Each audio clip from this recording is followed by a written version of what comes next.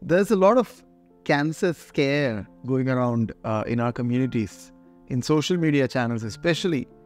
So a lot of people end up asking me whether they should do any executive checkups or any cancer screening tests. And they ask me, what sort of tests do I recommend? So I thought I'll make a short video to explain what must be done and what should not be done, and what's the gray area that lies between. I'm Dr. Aju Mathew. I'm a consultant medical oncologist, epidemiologist, and researcher based in Kochi. So to answer this question about cancer screening, let's first understand what is cancer screening. The word screening implies that a person does not have any symptoms and just undergoes some kind of test to see if they have any disease that is hidden inside them. So that's different from early diagnosis, where some patients may have some symptoms, for example a breast lump, and then they undergo testing. That's not screening. Screening implies a healthy person who has no symptoms undergoing some test so that they diagnose their cancer, if at all they have something hidden inside them, early enough. So, when should a cancer screening test be done? A cancer screening test is ideally done in the type of cancers where catching the cancer sufficiently early in a person without even getting any symptoms will change the way we treat their cancers and the expected outcomes of the cancer. Now let's come straight to the point. What are the sort of cancer screening tests that are recommended, and what are the sort of cancer screening tests that should not be done, and what are the ones that lies in between? To answer this question, let me take each cancer one by one, and at the end of the video I'll summarize everything so that you get to understand in short news what should be done, what should not be done. What are the common cancers that are seen in India? Let's take it one step at a time. Breast cancer in women, breast cancer in men.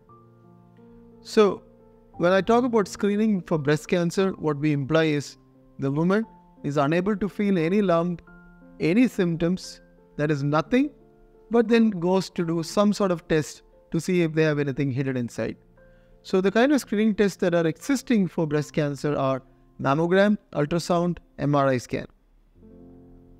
Somebody who is healthy, well, and no particular family history or hereditary etiology for cancers, if they do mammograms at regular interval, it is possible that we may catch some cancers early enough. But the problem is, we may also catch benign lesions and categorize them as cancerous lesions and cause a lot of false positive results, leading to a lot of anxiety among women. In places like India, where triple negative cancers are in high incidence, the numbers are more of triple negative cancers in India, the frequency with which you have to do screening mammogram to catch cancers that otherwise cause harm to you would be very short. That is, you should do mammograms every year or every 6 months to catch some cancers that eventually may cause harm for you. So, in summary, my recommendation for a healthy, general, woman who does not have a high risk of cancer, who does not have a hereditary cause for cancer, for you to do breast cancer screening, I would only recommend self-breast examination. If you have high risk for cancer, if you have a family history of cancers in multiple generations, then might as well get tested for genetic cause by doing a blood test. And if you do have a reason for getting high-risk cancer, then do MRI breast cancer screening every 6 months. So to summarize, for breast cancer, my opinion is that you do self-breast exam every month. And if you notice any symptoms, any lumps, then go see a doctor and undergo a mammogram and an ultrasound scan or an MRI scan if necessary. So I do not recommend mammograms otherwise.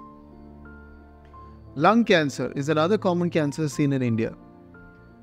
It is possible that you can catch small tiny lung nodules in smokers that will eventually turn out to be cancer. So low dose CT scan can be done. But the problem is, if at all you catch a small lung nodule, doing a biopsy is intricate and is not without any harm. So you catch a lung nodule, you do a biopsy, it may cause pneumothorax. So if you are a smoker or severely exposed tobacco user, smoker, then it is okay to consider low-dose chest CT scan at regular intervals in consultation with your doctor. But know that if you see any lung nodule, you may need to undergo a biopsy to confirm it. And that biopsy may not be without any harm. So another option would be you catch a lung nodule, you repeat the scan maybe 3 months later. If it grows, then do a biopsy. That's another prudent option.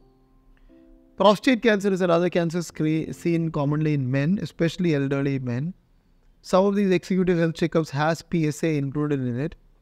In my opinion, as well as recommended by multiple societies across the world, PSA screening in an otherwise asymptomatic, that is a person without any symptoms, without any high risk for prostate cancer, is not recommended. So no prostate cancer screening. Thyroid cancer is commonly seen in women. Is there any test that we must do?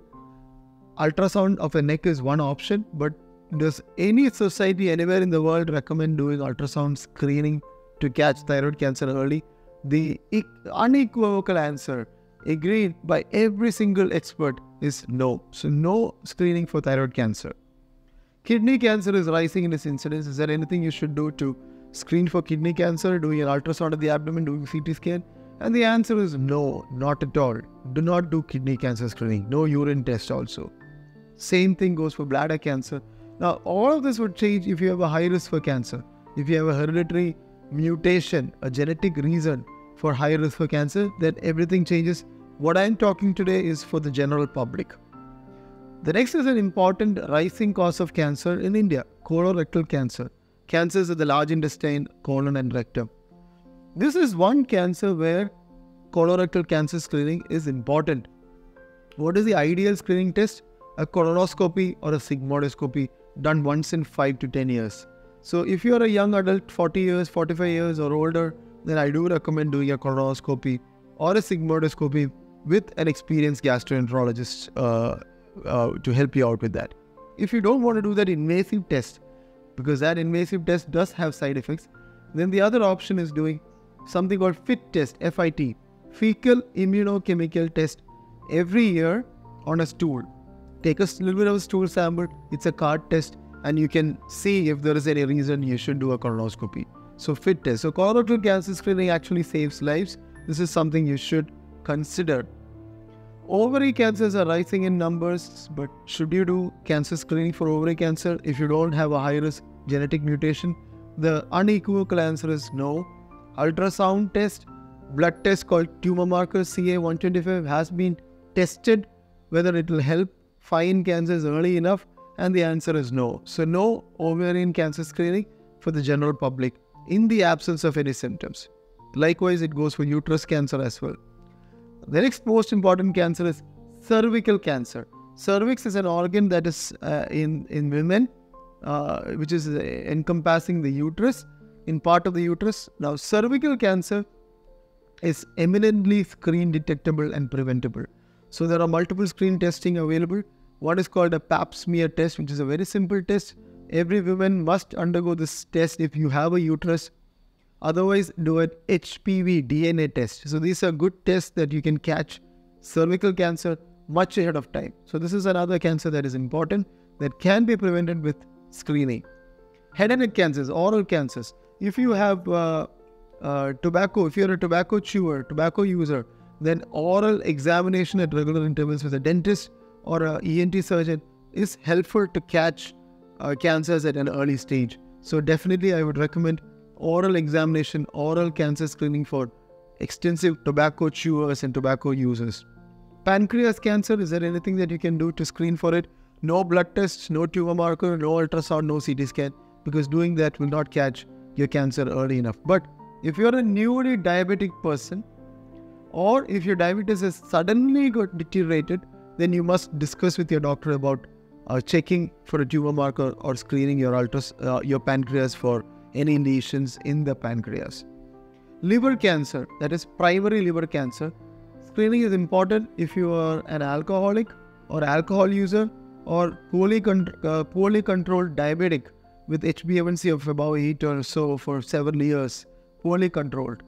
If you have cirrhosis, it's very important that you screen your liver for any small liver cancer lesions, because early treatment of liver cancer does save life.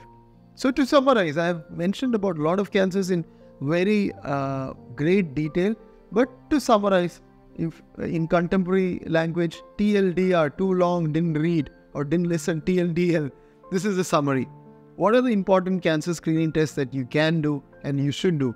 One is cervical cancer screening for women with uterus. The option is pap smear or HPV DNA test, done at regular intervals with a gynecologist. Tobacco user, tobacco chewer, oral exam done with a dentist or an ENT surgeon or a general physician is important, because that can find cancers at an early stage. Breast cancer, mammogram, no, in my opinion, it's a conflicting opinion. There are other doctors who may say it should be done. But if you are not at any particular high risk and you don't have any symptoms, I don't recommend doing mammograms just for the sake of doing it. What I recommend strongly is doing self-breast examination. If you notice anything different about your breast, go see a doctor and do a mammogram and an ultrasound. Lung cancer screening, if you are an extensive tobacco user, smoker, then low-dose CT scan is an option, but know that that's not a be-all, end-all test. You may need a biopsy.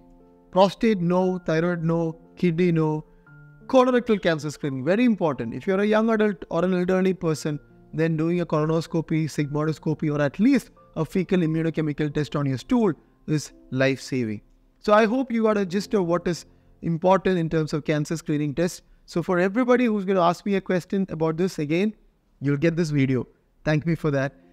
If you enjoyed this video, if you liked it, learned something new, and you want to tell something, share this news to somebody you love, please subscribe to our channel and share this video to them. Best wishes. Take care. God bless you.